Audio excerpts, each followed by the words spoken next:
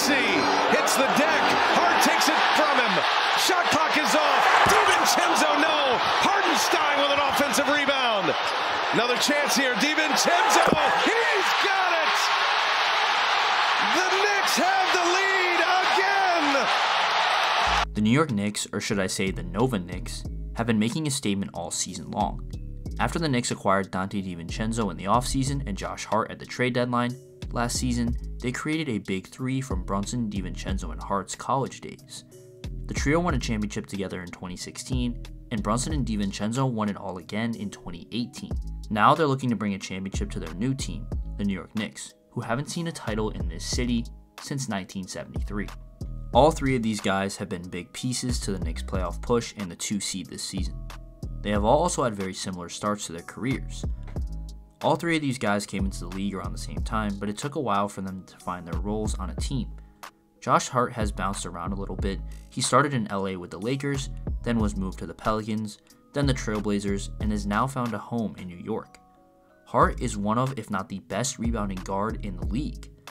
Donte DiVincenzo spent the first 3.5 seasons of his career in and out of the starting lineup with the Bucks, then spent 25 games with the Kings, spent last season with the Warriors, and was picked up in the offseason by the Knicks. DiVincenzo is a great perimeter defender and has found his scoring touch this season as he averaged 15.5 points per game and started 63 games for the Knicks this season.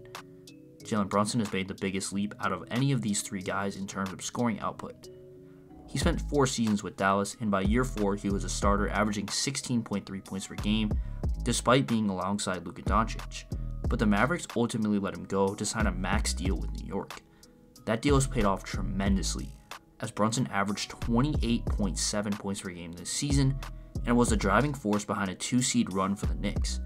He appeared in his first All-Star game and will most certainly make an All-NBA team this season. The real question is, can these Knicks make a run and bring home a title to the Big Apple?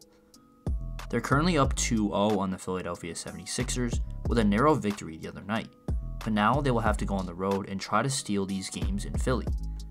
If they can win this series, they will match up with either Milwaukee or Indiana, but neither of those teams are as big of a threat as the Boston Celtics. The Knicks and Celtics have matched up 5 times this season, with the Celtics taking 4 out of 5, but the Knicks took the most recent matchup in April. They are the biggest threat to the Celtics right now in the East, and a Knicks-Celtics Eastern Conference Finals would be an epic matchup. The West is a loaded conference, and whoever the Knicks would end up facing in the finals would be a tough matchup, but it would be especially tough against the Nuggets. The Nuggets are defending champs and have shown no signs of slowing down, and they look poised to make another finals push. Can the Nova Knicks bring a title to New York? Let me know in the comments below.